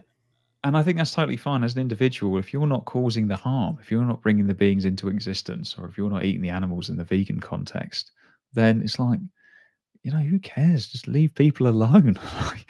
But the thing is, I do think it is important if you're trying to build build something, as we're trying to do with antinatalist. I was just going to say, like, you have more community. Yes. You have more of an incentive to use it because you're trying to build something. I'm not, right? Absolutely, and that's my worry about it. Is like how, like, and this is what we tried to get across in the criticisms panel to Lenny and Conundrum, is the purpose behind antinatalist advocacy is to make something by and for antinatalists. So if we take antinatalism out the label and what we mention and all this kind of stuff, then we've failed at step one. We haven't made something for antinatalists.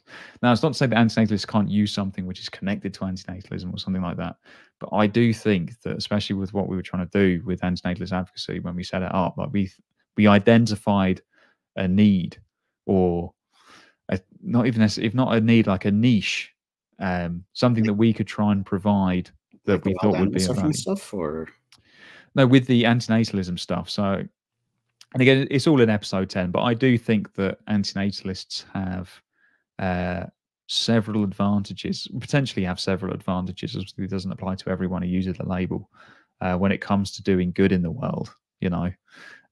What I would consider to be a realistic view of life, not being a fanatical life lover. Some norms among some antinatalists of making sacrifices to follow your label, whether that's not having children if you want to have them, or not follow the label. I mean, say follow your ethics related to the label. Sorry, so not having children or not eating animals, and also the fact that you don't have children, more time and money to do good in the world, potentially. So I do think that those three things, the more realistic view of the world, how I would view a realistic view of the world, some norms around making personal sacrifices within the community, and more resource to do good. I think that antinatalists have a really important, or could have a really important role to play in lots of pressing social issues, which is why we set up antinatalist advocacy and identify those cause areas. So antinatalist advocacy is like trying to help the antinatalist community, not necessarily be an organization to advocate for antinatalism, right? So it's a secondary aim of what we do, and this is something that we struggled a bit with the label. So it was a bit like, what do we go for? Antinatalist activism, antinatalist something platform, and it's a bit like, oh, that kind of suck. Antinatalist advocacy, I thought, was like, it's got a nice ring to it, a nice bit of alliteration. And it is a secondary aim. So the primary aim is around supporting antinatalists to follow an impact-driven approach to doing good. Donate money, planning your career. We've got this 5 steps guide that's coming out soon. The 5 steps to doing good as an antinatalist, supporting people to take those 5 steps. Mm. And then as a secondary aim of that, a secondary aim of antinatalists going out there and engaging with the world and trying to do good, then the antinatalist message, if you like, will spread, hopefully. But again, that's not our primary aim. Our primary aim isn't to make more antinatalists. It was to help antinatalists who want to do good, do good. Okay. Because I think in one of the episodes you said, like, it would be more effective to target non-vegans, right? Well, from a purely suffering, yes. So this was ironically a controversial comment that I'd made that seeed to get at the opposite. I was going to say, did you get a lot of comments about that? No. Okay. I mean, not a lot of comments. I mean, a lot of people. I mean, we got negative backlash, a bit of negative backlash to our episode on. But again, a minor negative backlash is just like, you can tell, like, the like to dislike ratio, and the like to dislike ratio for the why we should not eat animals episode, because we have animal agriculture as one of our cause areas, that had like a 80% like to dislike ratio, where the others has been much closer to 100. Mm. But again, like 80% is not backlash. I don't want to be playing the victim here or anything. And even with this whole sperm comments thing, I don't want to act like it was like a witch hunt or anything like that. It was a few comments online.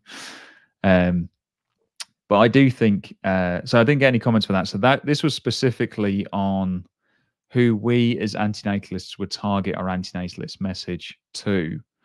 And depending on why you're an antinatalist, if you're if you're concerned about suffering as a reason for being an antinatalist, and especially if you subscribe to some of the misanthropic arguments for being an antinatalist, then it would make sense to not target your activism towards groups that cause significantly less suffering, if this makes sense. And this again gets to the Peter Singer argument about how he's concerned that people who do act ethically and are concerned about the long-term future, that they don't have children. And it's not even because he's not getting, it's not just the genetic point there. It's just like there'll be fewer people who are willing to act ethically in the future. So if we're starting out as antinatalist advocates and we have to think of who to target, it doesn't make, and if you're concerned about suffering, it would make more sense to me to go for, well, not even to specifically go for, but it's the opposite really. It's saying don't target vegans was the point that I was making. If you're concerned about suffering, or even if you're an antinatalist and you see all these people bringing lots of beings into existence, you're bringing lots of sentient beings into existence, why would you target the group that brings thousands fewer sentient beings into existence, if that makes sense? And is that like an AA community building thing, or? Well, we don't do well, here's the thing, is that because we're not going out there necessarily to preach our good antinatalist message. So me and Lawrence have been to Speaker's Corner and held up signs, but that's on his YouTube channel. If we were going out there to preach antinatalism, I think it wouldn't be a good idea to do it in the vegan community, no. Because we have to think, the thing is, we have to think strategically. We are such a small community that our message is only going to get to a few people for the foreseeable future. So I do think it is worth pausing and reflecting on how we approach activism or spreading the message, or however you want to term it. And so the point is to say that rather than target vegans as a lower hanging fruit, if you like, as a group, might it make more sense to target those groups that bring way more sentient beings into existence? So this is unrelated to a lot of, maybe it's related. It just popped in my head while you're saying this. So if you don't mind, because you're bringing in the effective altruism model into antinatalism, but understanding that this is going to, like, it's a very tiny community and you're going to convince a small amount of people. That doesn't feel effective. Like, I feel like I would be more effective doing animal activism than antinatalism stuff. Yeah, I think if your approach to, it depends on what your approach is. So for one thing, and what we did with the cause areas was to say that there are things that, there are social causes which do align with antinatalism, or at least my understanding with antinatalism, which we could be supporting. So, for example, if we park veganism to one side, because we talked about it a lot, if you look at something like reducing childhood mortality, because the evidence shows that if you reduce childhood mortality, the birth rate goes down, as well as avoiding all the suffering of dying in childhood, of easily preventable deaths. So, if for whatever reason you're an antinatalist, if you're an antinatalist because of reducing suffering purposes, like reducing childhood mortality seems like a good thing to do. And if you're an antinatalist because of, just the number of beings being brought into existence, this seems to do that. So if that's something that you want to do, then, these are like we've just recently revamped our page on related to humans to factor that in. I feel like that was a ramble that didn't answer your questions. Sorry. I'm still a little bit confused. Like if I have a choice of like what I'm going to do, and I want to be effective at reducing, like I want to be effective with my energy, time, and resources. Yes. Why would I choose antinatalism compared to animal causes? No, I totally agree. And this is what we've said, is that we've got these cause areas that are laid out. These are social issues that people are already concerned about. Okay. And what we're saying is, hey, antinatalists, if you want to do good, there's this promising opportunity over here to go and do it, if that makes sense.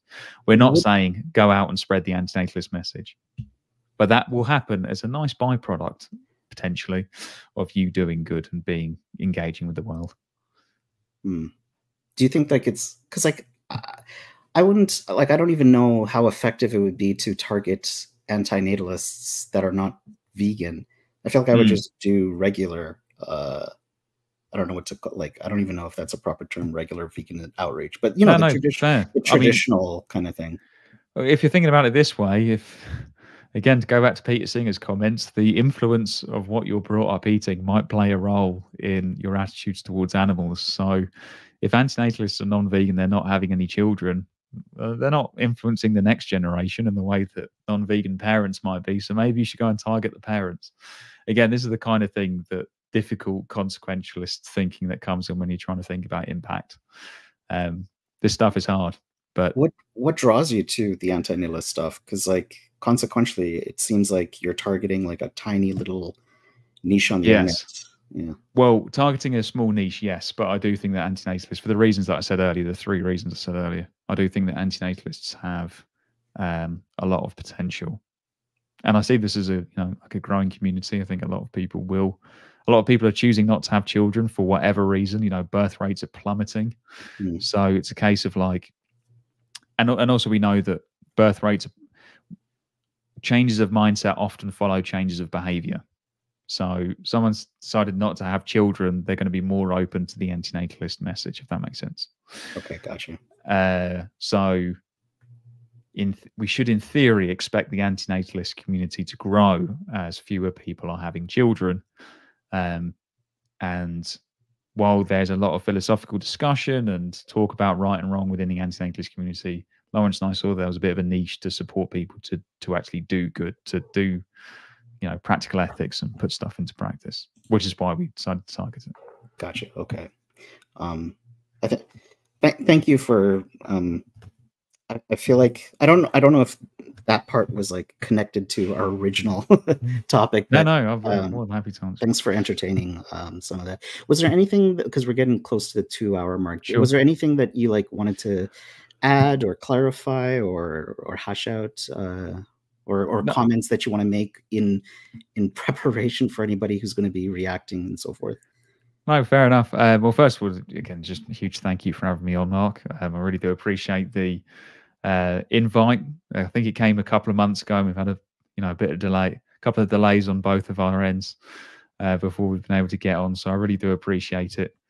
Thanks for coming on, and I'm glad that Sorry for the scheduling conflicts. No worries. I was going to say, I hope that people don't feel that I'm being intentionally uncharitable. Like, I might be being uncharitable to people who disagree with me on the sperm bank stuff, but I'm not intentionally. Like, one of the reasons I don't like formal debates is because they encourage you to be uncharitable towards your opponent's arguments and dismiss them and do lots of theatre and why would someone say that kind of nonsense, rather than like engage with them. So I promise that's not what I'm doing here. I'm not just trying to be dismissive and be like, how could you say something so stupid? So yeah, if I really am missing something on the sperm bank stuff, again, don't worry, I'm not going to go out and donate sperm tomorrow, but it still would be good to know what I'm missing, because when I've talked about this to people, they haven't been able to point it out. And that doesn't mean that I'm some genius. And as you said, Mark, I don't feel like I've shared anything here. Maybe the argument, the Will MacAskill argument about changing identity. Right, the identity stuff. Yeah. But the fundamental point about no more beings being brought into existence was in the original comments and reiterated in the caveats. So it's a bit like what am I missing? I generally do want to know what I'm missing. Yeah, so please do let me know what I am missing. It'd be great to hear people's thoughts on what I had to say about disagreement in the antinatalist community. Is there a way people can contact you without like the comment section, or? To be fair, I think if they're watching this, I'll put I'll leave a comment under the video, and then people can reply to there or something like that. I think that might be the best way to do it, rather than going through Antinatalist Advocacy or anything like that. But yeah, I really do appreciate this opportunity. I'd like to thank anyone who's made it to the end of the video. As you said, we've been recording for nearly 2 hours. How do you feel it went? Oh, I like to ask, like, while we're recording, just like how sure, people, because like I don't like when people like get interviewed or something like that, and they're like, "I wish I said this. I wish." Oh this, yeah, like, yeah, you yeah, know, like, yeah. and I just want to like make sure we end like everything is, you know. No. I mean, really grateful. I mean, I'm not the clearest of thinkers or speakers, so I tend to ramble quite a bit. But that is the one advantage of the delays, is that we did have the chance to send each other, you know, what we wanted to cover and sources and this kind of thing. And I think that's just a, you know, without blowing our trumpets, I do think that's a good way to have discussions. I hate it in the debate when someone brings up a source without someone without giving someone the chance to respond to it. I think it's so dishonest. But it happens quite a lot. So having a lot of time to really hash out what we were going to cover and, you know, what the arguments were, I really did appreciate that. So yeah, really, really grateful to come on. Yeah. Okay, great. Yeah, so thank you again for coming on, and all the best and good luck for your future endeavors. And Right. yeah, I'll end it now. Thanks. Take care. And